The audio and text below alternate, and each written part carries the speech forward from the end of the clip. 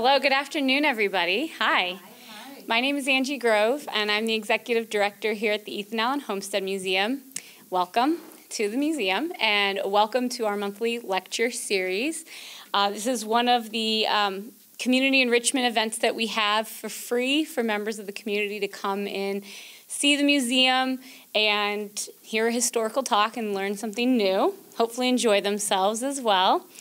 I really quickly want to give a couple of dates for other special events we have coming up. On September 30th, we have the Home and Hearth reenactment event. That is a domestic living reenactment, how everyday life happened inside an 18th century house with a reenactor. So come and check that out. And on that same day, September 30th, we're going to have our last archaeology discovery table, where some of our volunteer archaeologists will be showing some of the research they've been doing about the digs that took place here in the 1990s and cataloging and organizing the artifacts. And you can see some of the artifacts, which, by the way, September is Vermont Archaeology Month. So that's a part of that statewide celebration. In October, on Saturday, October 14th, we have Flax Extravaganza, which is our big harvest celebration in October, focused mainly around our flax crop, which we grow here at the homestead, and reenactors are going to be here to turn that flax into homespun linen cloth. So you want to come check that out as well. And then the following day is the October monthly lecture, and that is called Combined Operations in the Civil War by historian Rob Grandchamp. That's about how Vermont and Rhode Island infantrymen worked together to really make a difference in the Northern victory in the Civil War. Okay. We have two other monthly talks after that. The one in November is going to be remote only. Our speaker is going to be zooming in from Scotland, and it is a speaker talking about Vermont allegiance during the Revolutionary War. And then the very last talk of the year in our monthly lecture series is for members only. So this is a special thing. We usually don't have one in December, but we're going to offer one for members of the museum only. I'm actually going to be giving that talk, and it is titled Ethan Allen, an Infernal Villain. So make sure to come and check that out as well. And to attend that talk, you just need to visit our front desk, or you can visit us online to purchase a membership. The Ethan Allen Homestead Museum is a nonprofit 501c3 museum, so your donations and memberships are tax deductible, but that also means we rely on donations and memberships from our community to survive and keep going. Okay, so that's the business of the museum out of the way. Now we're going to get started with today's presentation. Oh, one more thing for the business. I have to say thank you to the sponsors of our community enrichment program. We have three corporate sponsors: North Country Federal Credit Union, M&T Bank, and Vermont AARP. We also have one community partner for our monthly lecture series, and that is Town Meeting TV, or CCTV, who graciously record the lectures so we can put them up on our YouTube page later so we can reach more people with our mission. Okay, now I'm done with the business of the museum. And so I'm actually not going to introduce the speaker. I'm going to introduce you to the person who's going to introduce the speaker. This is our newest board member, which board members are also volunteer positions, so in some ways our newest volunteer to the Ethan Allen Homestead Museum. And I would like you to help me welcome this early American historian at Norwich University, Zachary Bennett.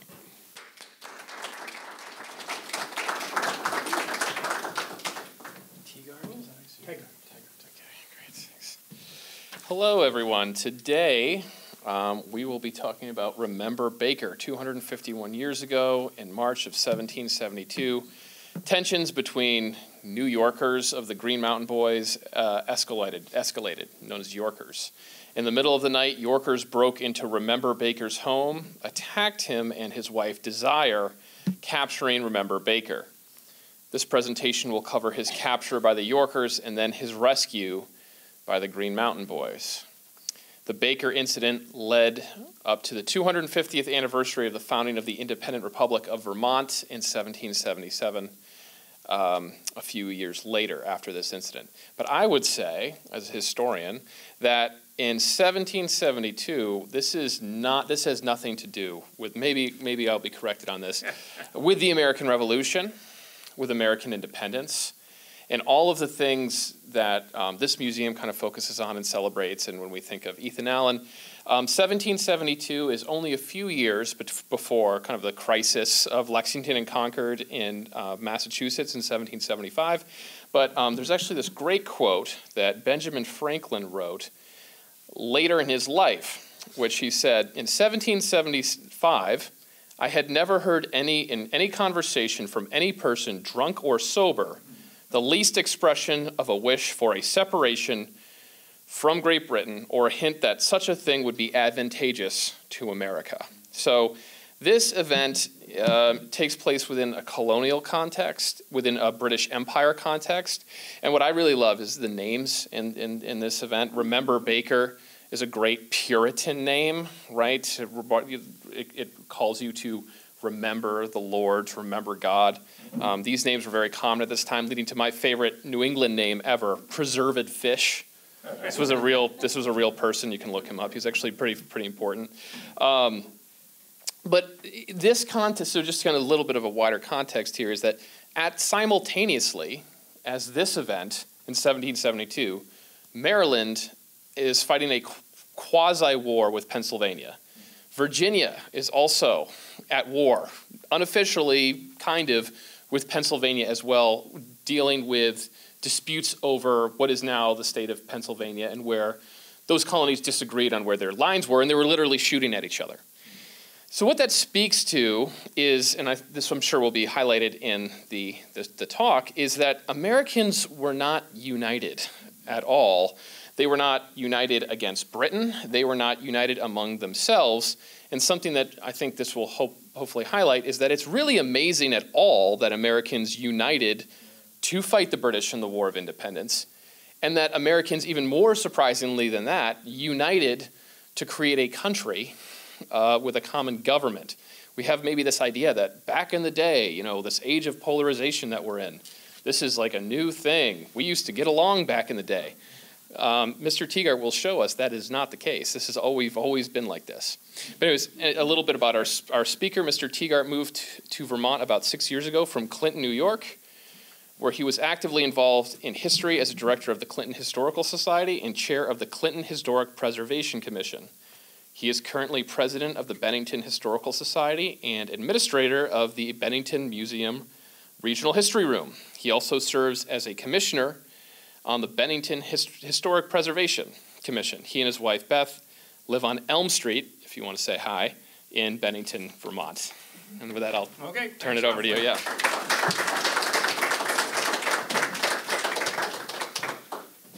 Thank you very much. Do you remember Baker? This is a story about the conflicts of the New Hampshire grants, leading to the creation of what is now Vermont. We got the Green Mountain Boys who were fighting for their lands. So this is the tale of what Remember Baker did. He was a marked man for what his actions were, and his capture, and then his release, his rescue. But to keep a few things in mind,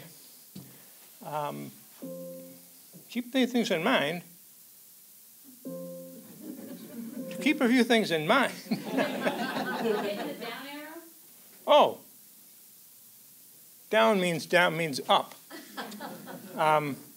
So in this timeline, like the gentleman just mentioned, in the context of the Revolution, this is well before.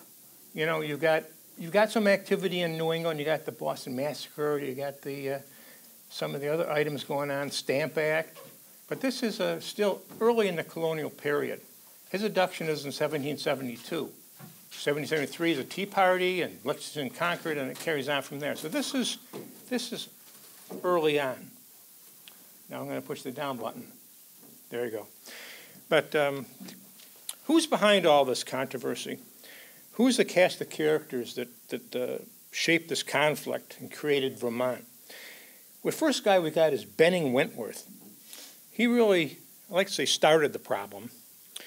He was the governor of New Hampshire from 1741 to 1766. And during that time, he chartered 131 townships in the New Hampshire grants, which is now Vermont. 131, under a royal directive. So this is still actions coming from London, granting him the ability to grant townships. So 130, he just went crazy. And each time he made one of these grants, he didn't sell them or grant them to people who were going to settle there. No, he granted them to investors and speculators. So they paid him a little bit of money to get the grant, and he taxed them. And so he made a bundle of money doing this. But these people never visited the townships or planned to live there. But he was collecting the fees each time and claiming a few plots for himself. And he accumulated over 100,000 acres and a sizable fortune. And here's in 1749, he chartered Bennington. And you can see, now this light doesn't work up here anymore, I guess, but see BW, Bennington Wentworth, up in the upper right-hand corner. He took a little plot for himself. There's another one down here, Bennington Wentworth. So he took a few little plots for himself, free of charge, I'm sure, and the rest of them he sold to all these other investors, none of whom will ever really come and live in Bennington. So, but he chartered these on a very complicated issue.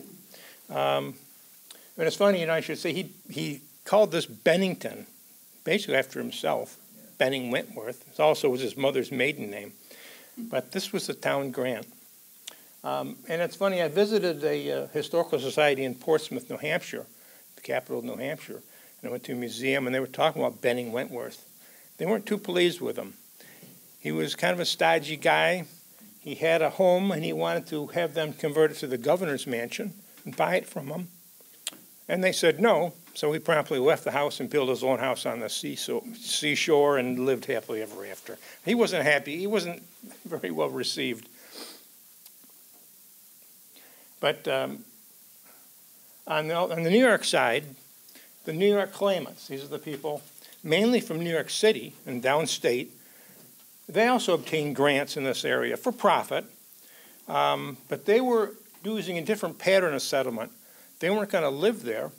They were going to rent it out on an English pattern and a Dutch pattern of land ownership, of patroonships, quit rents, and like Downton Abbey, they would grant these lands to farmers and charge them a rent each year. And these are the people making the decisions. Here's George Clinton. He's governor of New York. He was involved in the land disputes. And it was said on all occasions, he had the most bitter animosity towards the people of Vermont. He advocated violence and hostility and supported rewards for Ethan Allen and others, dead or alive, who were defending the rights of the New Hampshire grants. There also was Governor Tyron, who was the landowner. But this guy here, John Tabor Kemp, I cannot get away from this guy. When I was in central New York studying the settlement of Clinton, New York, he owned all the land in central New York. He came from a family, the Cox family. They were great landowners, and they had a patent for land, a large land tract of land in North Carolina and Georgia. And at that time, the borders were very fluid. I think it went all the way to the Pacific. And he had lots of land, and the king finally decided, no, this is too good. We got to rescind this grant. We're going to swap you with 100,000 acres in upstate New York. So he had the townships of Clinton and Oneida County and a lot of the central New York areas, New Jersey. So during the time with the New Hampshire grants, this guy already has lots of land in the area. And he became Attorney General of New York, so he had a lot of power. Another guy was involved with New York, on the New York side, John Duane. He was a lawyer, and he married smart. He married Mary Livingston, who was a daughter of Robert Livingston, another great landowner in New York. You hear of Livingston County, New York. There's Livingston Manor. Again, this manor idea of land ownership So he married into the Livingston clan, and they were all set. Then John Monroe, I don't have his picture, but he was the sheriff for New York, and he lived in White Creek and also, I believe, Shaftesbury, and he was the enforcer. A Scottish immigrant. He got his job from Duane. He was buddies with Duane and Kemp.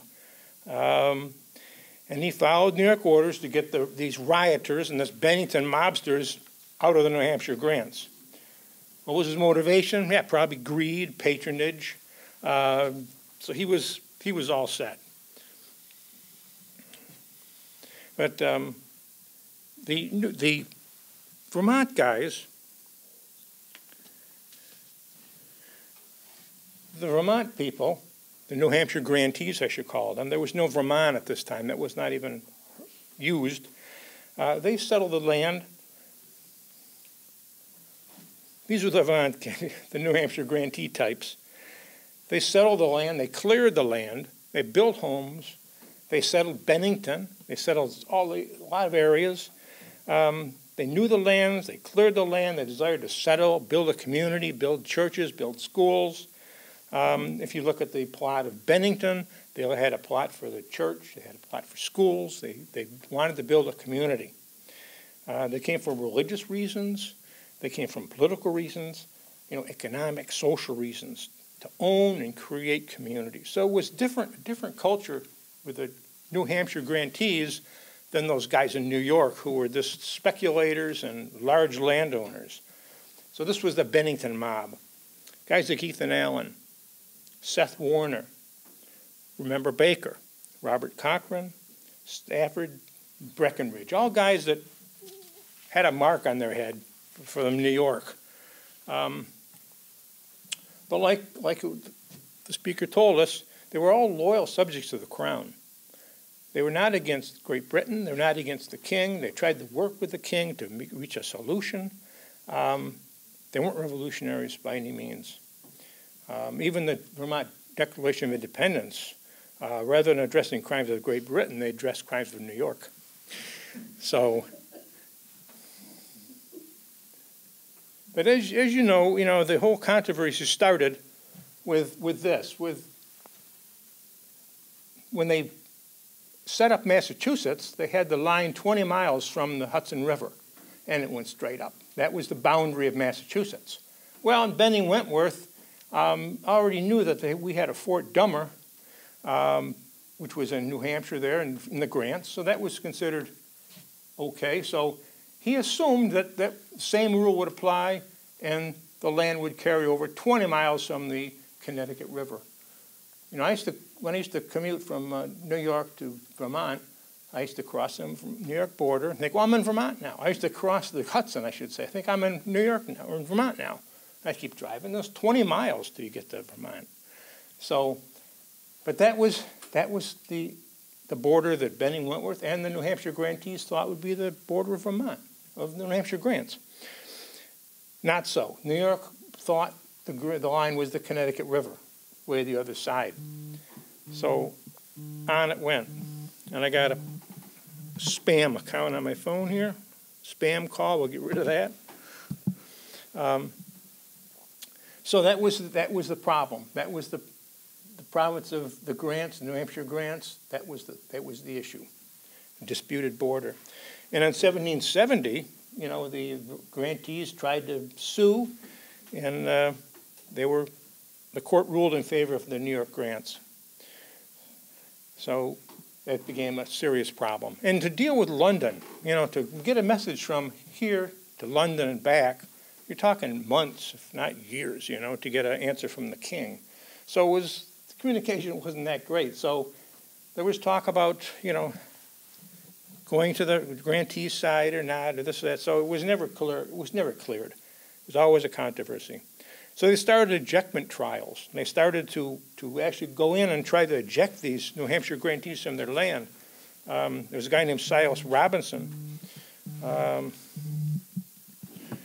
who was arrested, taken to Albany, and before he could be rescued, he was cited for riot, imprisoned for 1 year. So New Yorkers were serious about this. In 1771, leading up to Baker's abduction, Sheriff and Monroe and 12 others went to Samuel Rose's house in Manchester. He was not there. They entered his house. A large group of neighbors approached, and they told his wife she was now a tenant, but they didn't eject her. They left. They also turned another fellow, Mr. Carpenter, out of his premises, and he was alarmed for his safety, and he fled. And then there was a well-known event near Bennington, the Breckenridge standoff. John Breckenridge had a land in the house in the Grants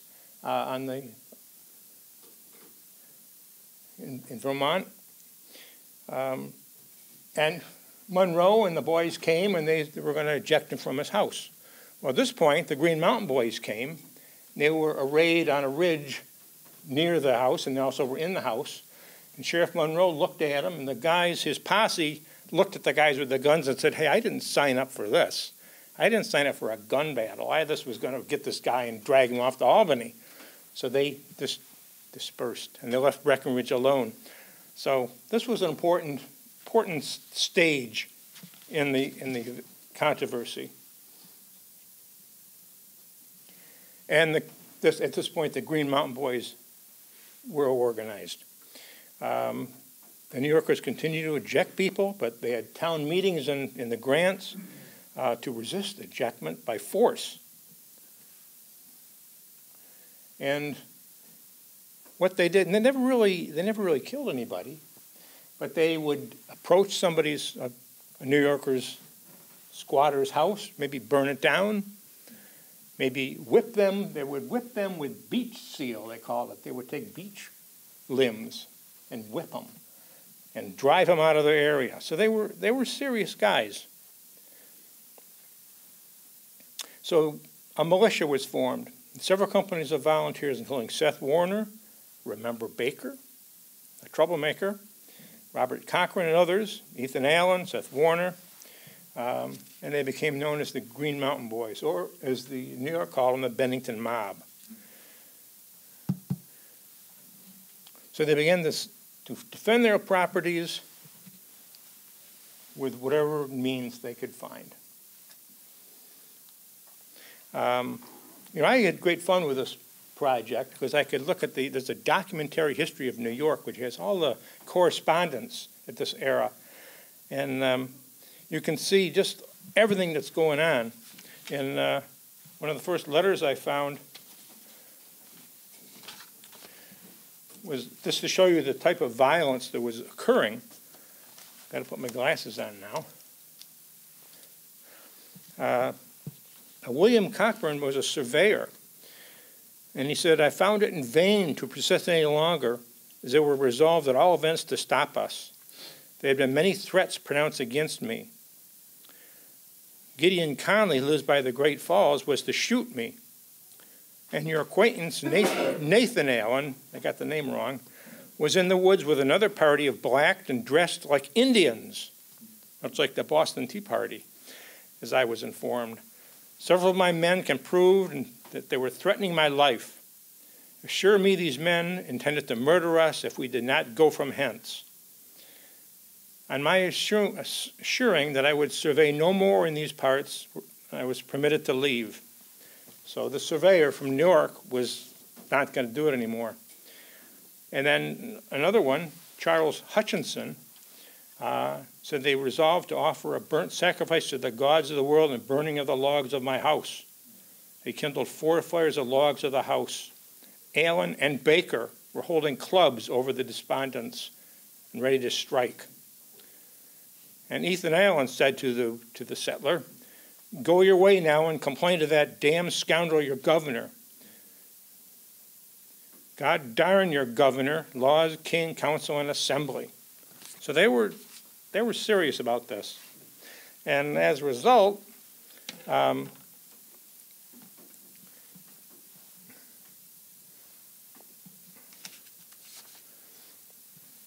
Governor Tyron, he offered $20 reward for Allen, Baker, and those guys. A $20 reward for their capture of these Bennington mobs.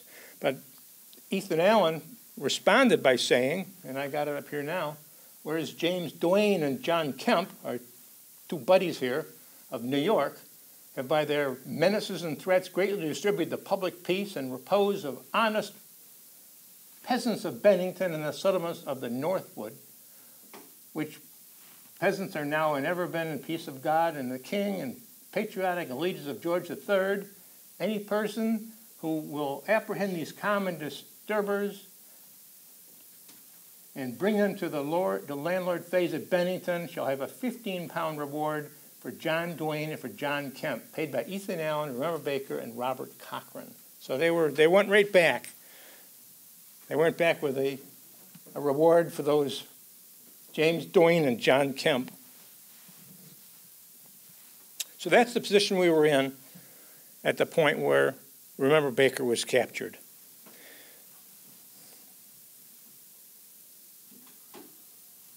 And again, I had a lot of fun with this because I tried to go back. We know he was a man with a reward on his head, part of the Bennington mob. And the Bennington, this story is based on a lot of folklore. It's tough when you get to this era to get to what the real facts were. And I tried my darndest to figure out their route and their speed and how he got there and what happened. But it's mainly information passed down and down. Highland Hall and other 19th century authors had a story. New England Quarterly, Stanley Baker had another version. It's all kind of slanted. So I decided to look at some contemporary works, and I found the Hartford Courant of April 1772 and March of 1772, and I found these descriptions, but then I found out they were written by Ethan Allen. So much for that. But using these reports, I think I could reconstruct just what happened. Here is Arlington today. It's a quiet little village. And here is actually the mill that Ethan Allen used. It's still standing. It was an antique shop for a while. I don't know what it is now, but it's still there. There's a better shot of it.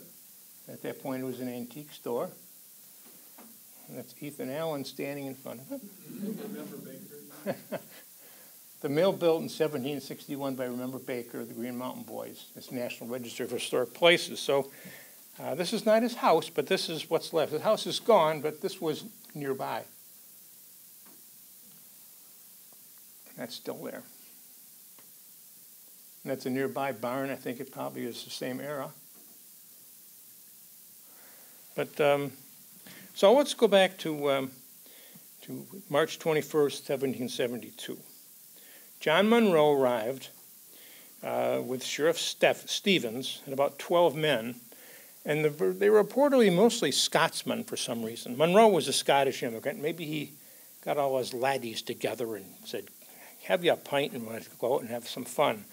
So he took his men, and he arrived around daybreak in the silence of the night. So daybreak is around 7 a.m. in Vermont at this time in March. So Baker was still in bed. They surrounded the house.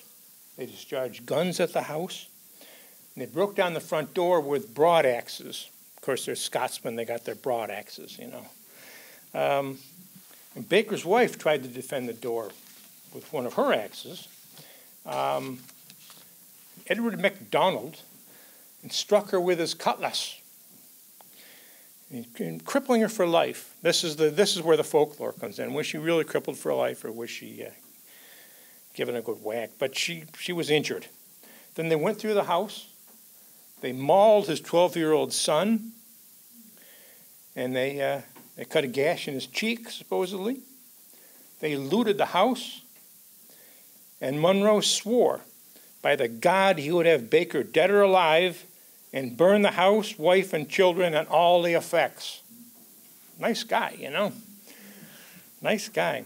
So what's Baker going to do? He kind of retreated. Now here's where it gets kind of funky because I don't know how the house was constructed.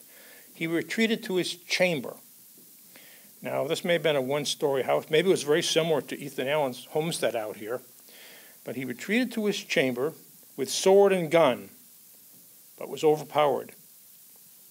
He broke a board off the wall and leaped from the house, and he landed a snowbank up to his middle. He was quickly surrounded by what some people call banditis. And the constable set his dog on Baker. Baker struggled. MacDonald slashed at Baker with his sword. He was struck in the wrist, cutting off his thumb. So here he is, waist high in the snow, a dog attacking him, and the guy attacked him with a sword, cut his thumb off. He's still in his nightshirt. And he was bound, and he was thrown into either a sleigh or a carriage or a horse. I'm not sure. I had different variations on this. But he was put in some kind of convenience. And Monroe told the terrified family he was taking Baker to Albany to be jailed, condemned, and executed. That's pretty serious for somebody who's just squatting on land, but that's the story. Some neighbors saw this. The neighbors Caleb Henderson and John Wishton heard the ruckus, and they attempted to rescue Baker. But they were, of course, overcome by this posse of 12 men. And one of them was captured, and the other guy escaped and fled to Bennington, which is probably 20 miles from Arlington, so it's quite a ways. And he escaped to Bennington to sound the alarm. And I don't know how he got to Bennington, how he traveled to Bennington, but he got to Bennington. Now, Monroe wanted to avoid the boys in Bennington. He wanted to avoid Ethan Allen and all those nasty Green Mountain boys that were down there. So he traveled due west, from East Arlington, to Baker, secured in the sleigh. Now, it's difficult to trace the route. I got kind of crazy. I wanted to trace the route. I wanted to figure out how fast he could go. So I figured, well, if he's on a horse, I looked up how fast a horse could go. I looked up how fast a sleigh could go, and I got kind of nuts. So there's no real documentation, and the roads have changed considerably from that time. So I found an article by a guy in 1994 and some other sources, and I could deduce some of those that travel the present Route 313 to Junction 212. That doesn't mean much to you, but they're going down to Eagle Bridge. And there actually, there's Remember Baker with his thumb cut off. That's from a reenactment we did last year of the standoff, of the abduction. But here's the route. They would come up here, down, heading towards Albany that way to get to Troy. To get to Troy, to get the ferry, to get across, to go. They traveled about 17 miles, now north Hoosick, which should be down below here someplace. There they rested and they tried to dress his wounds. And one source I found that the constable's dog followed the sleigh or whatever, licking up the blood of Baker's wounds. Yeah, right. Meanwhile, the people in Bennington were alerted of Monroe's actions by Caleb Henderson and gathered together about 10 men. And I actually got a listing of the men, both from Bennington and Arlington, who joined in. Ethan was not around that day. I don't know what he was doing. Maybe he was at the Catamount Tavern resting or something. But he didn't join them, but he was not part of the posse. They left Bennington around noon. So maybe like 7 a.m., the abduction started. The guy had to get from Arlington to Bennington to warn them, and then they had to get organized. So it wasn't until noon that they set out to try to rescue Baker. And they traveled, if you're familiar with the southern New York, Route 7 goes over straight across. They could go out Route 7. So they had a rather quick route, and they were mounted, so they could travel a lot faster than this other posse with sleighs or whatever they had. and they were aiming for the Troy Ferry, which is the bottom heart there. Now Monroe would have several hours lead, but the Bennington guys could, of course, go faster because they were mounted. So they arrived at the ferry about 3 p.m. So now, figure 3 p.m. Now Baker has been for about 6 hours at least, tied up in his nightshirt with his thumb cut off and in the middle of winter. They can make a better sense. They arrived at the ferry around 3 and they didn't see Monroe's band because they figured that's where they were going to go to get across the ferry. So they turned north, back up north to pursue them. So they went about 7 miles north of Troy, and they met up with Monroe and his men. Now at this point, here's 10 guys from Bennington. There's like 12 guys from the Scotsman there. They met, and Monroe and his men said, again, I didn't sign up for this gunfight. I'm out of here. So they just ran off into a swamp and they were gone, leaving Monroe and Baker by themselves. So they rescued Baker, and Monroe's men fled into a swamp. Baker was rescued. Monroe was captured. Another thing is they captured Monroe, but they didn't keep him. They let him go. They got rid of him. So there they are. They got Baker now, and they're going to get him home. And here's a road. Yeah, again, I got crazy here. This shows the mountainous. This is the only way they could go. Cross the mountains at the top and right straight down. So the roads follow the terrain, and that's where I figured was their route. But so they've got Baker. And Monroe they just let him go. Said, okay, go. They got rid of him. And Colonel Safford was there. He dressed Baker's wounds, and they put him on a horse, and they sent out for Bennington. So they're going to take him home. They stopped at a house on the Hoosick River and to rest and take care of the wounds.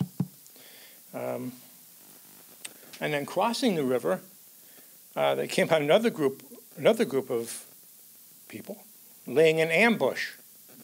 Now, who is this now? Is this more of Monroe's boys, a second line of defense? Well, fortunately, before the guns went off, they realized it was a group from Arlington. Arlington, they'd come over, and they were also in pursuit of the Monroe and trying to get Baker.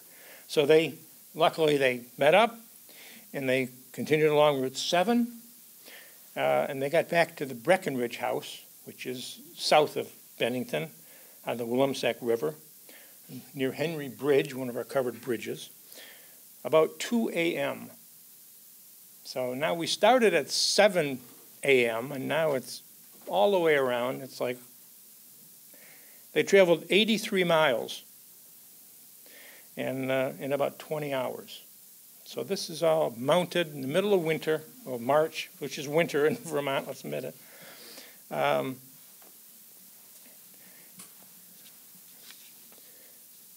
And Monroe was cheesed off because he thought, they could have resisted these guys from Bennington, but the men disobeyed his orders and took off. They weren't going to, like I say, they didn't sign up for a gunfight. So and then they took him back to Breckenridge. Seth Warner later wanted to get back, remember Baker's rifle. So he went to Monroe's house, banged on the door and said, I want Remember Baker's gun back. Monroe refused to give him the gun, so Seth Warner seized the bridle of Monroe's horse. Monroe returned it, and he seized the bridle of Seth Warner's horse and told the constable to arrest Seth Warner. Well, before that could happen, Warner drew his cutlass, whacked Monroe with the flat of it, knocked him on the ground, took the musket, and rode off.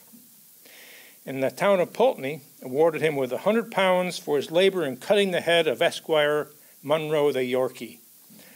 So he was rewarded for that. And later, Monroe was terrified by threats by the Green Mountain Boys. They were shooting guns around his house. They would surround it at night. They burned some of his property. They threatened him. And it got so bad that Monroe had to quit. He had to quit his position of sheriff.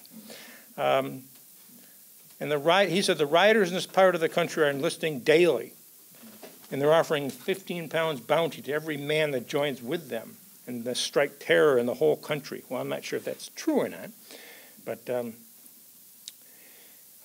so he actually had enough and he quit.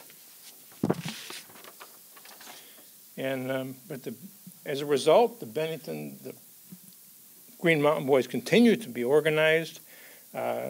Rioters were brought back to Bennington, 2 pieces of cannon and a mortar piece in a small fort at East Hoosick, making great preparations for defense. And a body of regulars were on the march. So the Green Mountain Boys had been established.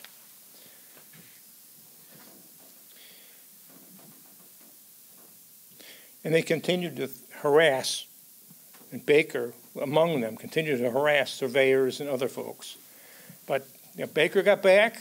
They got back to Breckenridge. They dressed his wounds. He went home, and I won't say he lived happily ever after.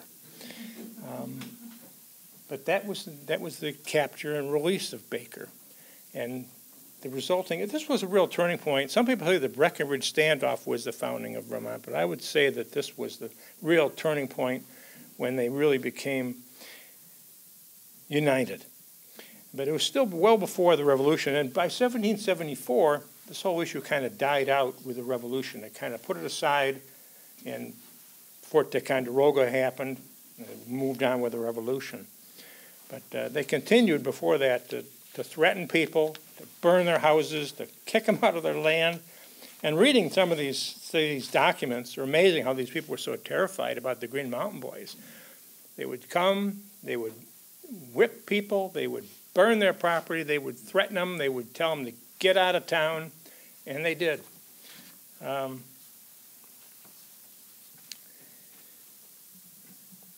But the issue, wasn't settled till like 1791, when Vermont became a state. And we had to pay $30,000 to New York. I figure that's about $1 million in today's money. Pay to New York to settle the claims. So we caved into them a little bit, I guess. And I looked at Vermont entered the Union as the 14th state, along with Kentucky, to balance the powers, north and south at that point. You can see the starting of another problem, and 2 stars were added to the flag at that time. But Vermont had to pay 76 claimants this money. And I had a listing of some of those claimants. James Duane, he got $26,000 for 53,000 acres. Cockburn, another one of his buddies, got $1,500. A guy named Isaac Roosevelt, who was a great uncle of Theodore Roosevelt, he got $400. So we had to pay some of these Yorkers for the rights to own the land grants. But and what became of these guys? John Kemp, he became a loyalist. And a lot of these loyalists after the war, during the war, they lost their properties. He fled to Canada, and he went to England, and he had a sad ending. He was thrown from a carriage in London and died in 1792. John Kemp, penniless probably. Duane lives on. He was mayor of New York City, a judge. In the legislature, he fought against Vermont interests, so he did okay. He died in Schenectady. Livingston, he continued to practice law and manage his large estate. So most of them made out pretty well, with the exception of the loyalists. George Clinton, who was the governor of New York at one time, became famous in New York history, and Clinton, New York was named after him. He was also vice president of the United States. Monroe, whatever happened to our friend Monroe? He died penniless, without money, friends, or interests. He wrote a letter to one of his, I think Duane or somebody, begging for some support, and they said, we don't need you anymore. So he died penniless. Benning Wentworth, he used his permission of the governor to really entrench his family in the economic and political dominance in New Hampshire. And in the 1760s in the dispute with the colonial governments in neighboring New York. Let an end to the land grants, and he eventually stepped down as governor. But he died 4 years later, and I think his nephew, John Wentworth, assumed the governorship. So the family carried on. But the Green Mountain Boys, they continued. In the Revolutionary War, Fort Ticonderoga. And remember Baker was there. He went with Ethan Allen to Fort Ticonderoga. The Battle of Bennington was fought in Bennington, turning point of the Revolution. So the Green Mountain Boys continued to fight, now resist the crown, finally. Remember Baker? He continued to serve. He served at Fort Ticonderoga. He went to an expedition to Canada shortly after that in 1775. Unsuccessful expedition. He was out scouting. I got pictures I could be showing you too. He was out scouting. He was a known scout. He'd fought in the French and Indian War. He was a longtime veteran, but he was captured by the Indians, and he was beheaded. And the Indians took his head and took it to Quebec, I believe. And the British were so upset about this that they took the head back and had it buried formally. But he was known as our first. Remember Baker. He was the first American killed in Canada in the War of the American Revolution. His death made more noise in the country than the loss of 1,000 men towards the end of the American War. Ira Allen. Of course, Ira Allen would say that. But he was killed, so he had that inglorious death, I guess. But that's the story. That's the story of Remember Baker. A troublemaker was captured, rescued, went on to fight, and had a ending. And that's where we got Vermont from.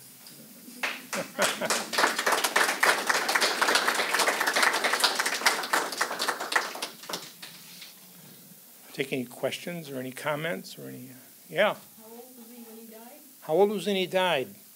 Blimey, I don't know. Yeah, he probably, 40s, I bet you. These guys didn't live that long, and they, yeah. He was in the French Indian War, so that's 1750s, so 40s. Yeah. He lived down with no thumb. What kind of mill was it? A lumber mill? A grain mill, yeah, grist mill. Yeah. Bakersfield named after him? Where is Bakersfield? Bakersfield, Vermont, up near the border with Canada. I bet you, yeah, I bet you it is. Near Petersburg. Yeah, I bet you it is. Yeah. Yeah. Yeah. Was Ethan actually leading the Green Mountain Boys during all this period? Well, he led the Green Mountain Boys at Fort Ticonderoga, but at one point they had a meeting. You know, they're very democratic in this militia, and they elect their officers, and they elected Seth Warner as the officer. So he got kicked out. But so at the Battle of Bennington, he was actually on in jail, in the British jail and ship, and Seth Warner was in charge at the Battle of Bennington. Yeah. I've got a question about the state line between Vermont and New Hampshire. It's the low water mark on the western shore. That extends from New York border, in the colonial era. That's my understanding. Got me. You're talking about the eastern border The of state line, yeah. between Vermont and New Hampshire. Alongside Yeah. the Connecticut River. So it's the Legally is the low water mark on the Vermont side. okay. That makes sense. Yeah, that's. And there was, I vaguely remember there's some case about, they tried to take that course to the Spring. Yeah. I seem to remember something like that. Yeah. The boundaries are weird. These, you know, look at the border of Vermont. Where's that picture I had of? Whoops. How can I get back there? Go this way? I don't know. I had a picture of Vermont here someplace. Technology strikes again. There's probably a quicker way to do this, but there it is. Yeah, I mean, the border, you know, why do they have that little jig-jag down? It goes up and then cuts back down again. And then you got, you know, the lake was cool. And then when it goes up to Canada, it's all wiggle-waggle. People have done a lot of studies on how they made borders in all the states, and it gets crazy, you know. It's still vague. Yeah, yeah. Well, like especially the Canadian border. There's a couple of places that are buildings right on the border. There's a library that the border is right down the middle of the library. One side you're Canadian, one side you're, you know, yeah. So the Battle of Bennington was actually fought in Homestead, New York. Yes. Okay, because when you said the Battle of Bennington was in Bennington. No, it was well, it was the battle. It was the objective of the battle was the Bennington military stores, Right. and so it was battle for Bennington. That was people have argued about that, why they call it the Battle of Bennington. It was battle for Bennington. Yeah. It's worth saying, I think, that Baker and Allen were cousins. Yes, that's right. I meant to say that they were first cousins. Baker, and Seth Warner, too. Yeah. And Baker's progeny married Mercy Stannard from Georgia, who was related to General George Stannard. So his life lived on. Yeah. Well, they were a small community. They all interwoven. Yeah. Yeah, good point. I meant to mention that. Yeah. Did Thomas Paine and Ethan Allen ever hook up or perhaps read each other's literature? It's a good one. Yeah. I mean, yeah, Ethan Allen wrote that book of his, that Wisdom of... Reason, the only oracle of man. Yeah, and I'm sure he must have thought about things a lot, but yeah. Yo. Before we go, I don't think Tom Simon is here, but I got an email from Tom, and he said this Tegart is a Yorker captured him. Oh. For him that you are now in full-fledged Vermont. Yes, I've... We do have refreshments out there. We have cider, we have cabbage cheese and crackers, and snickerdoodles. So please, oh my gosh. hang around for a few minutes afterward and grab something and take something with you, okay? By the way, that picture you have of the Remember Baker Monument is in Noyon, Quebec. So if you drive up through Is it? the islands, Quebec, okay. across the border, Yeah. and the next town is Noyon, and it's right there on the extension of Because he's probably... It's called Remember Point. He may be buried up there even, I suppose. No, I don't know. Yeah, because they... It's near where... Yeah, he must be... I bet you they buried him in Canada because they were very upset that the Indians did that to him. And Could you all please join me in thanking our speaker once?